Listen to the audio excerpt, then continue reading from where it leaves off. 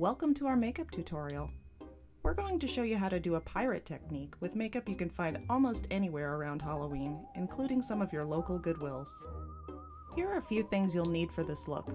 Blendable brown, black, and dark red, tan blush or bronzer, a black eyeliner pencil, black eyeshadow, a small brush, a medium brush, a blush brush, an eyebrow brush, a stipple sponge, cotton swabs, a sponge, and tooth black.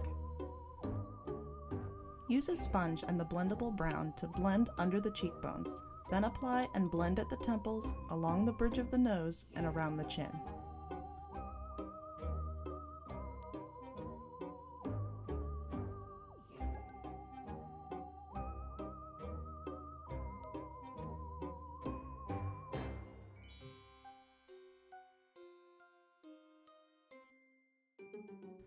Take your small brush and blendable black, then apply along the lower lash line and blend slightly downward.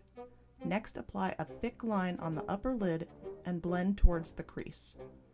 Use your medium brush and black eyeshadow to create a smoky layer.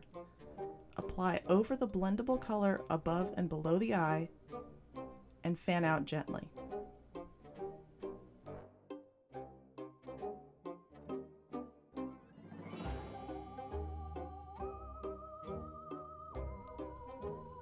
Use your small brush and the dark red to draw the shape of your desired scar.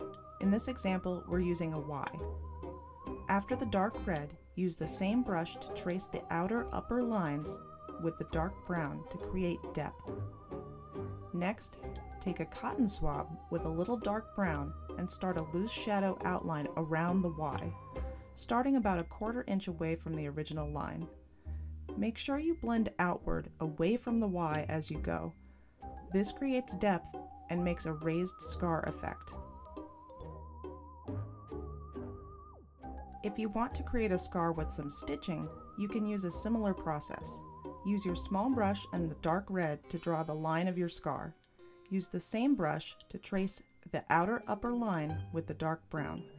Next, use the small brush with dark brown to draw a few vertical stitches.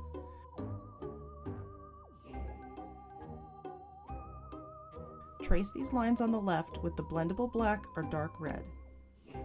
Take a cotton swab with some dark brown to draw a loose shadow outline about a 1/4 inch away from the scar and blend outward only. Add some bronzer to the forehead, cheeks, nose, and chin for a seaworthy tan. Then use the black eyeliner pencil to enhance the eyebrows and brush through with an eyebrow brush. For a little extra interest, dry your teeth and paint on some tooth black to create some rot, or even black out a few. Next, use your stipple sponge and alternate between dabbing some brown and black lightly along the skin where stubble might grow. Add your pirate gear of choice and you're ready to set sail. Check out your local Goodwill and see what you can create. And visit goodwill.org/Halloween for more Halloween inspiration.